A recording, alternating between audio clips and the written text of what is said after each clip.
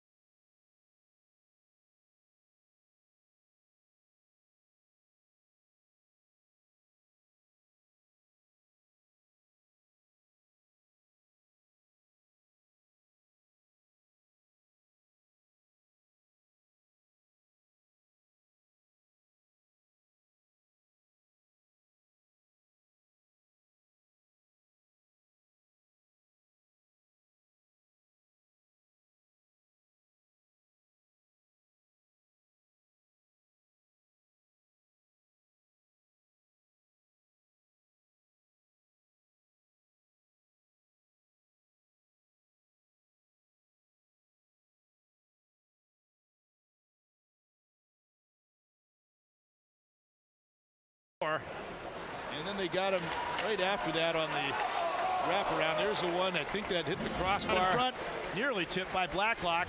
He didn't quite get his blade on it. Here's a wraparound attempt. Lesperon shot. That one dinged off. off the post. That's such a maturity. They have seniors and loaded with seniors and juniors. Here they come with a 2-on-1. Gillies pass across, open net, score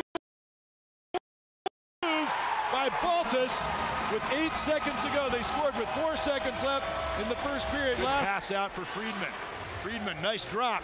Bednar shot, big save by Olivier Mantha of Anchorage. He just fanned on. And now there's a short-handed, a 5-on-3, 2-on-1 breakaway, and they score. Can you believe it? You know, I can, but I can't. Reed Sturos wiring it. You know, you just do it. It's just by nature. That's what penalty killers do. And that was, you know, Reed Sturis was the 4th liner that scored that goal. He's on the penalty kill because he's a 4th liner. He's a shot goal. There it is. Right out in front. It might have been deflected. Lesperance. And Bowling Green has now the road because it took a 2-goal third period comeback for Bowling Green to eke out a tie in Friday's game. Great effort by an outstanding hockey team, the Michigan Tech Huskies. Let's take a break, and we'll be right back.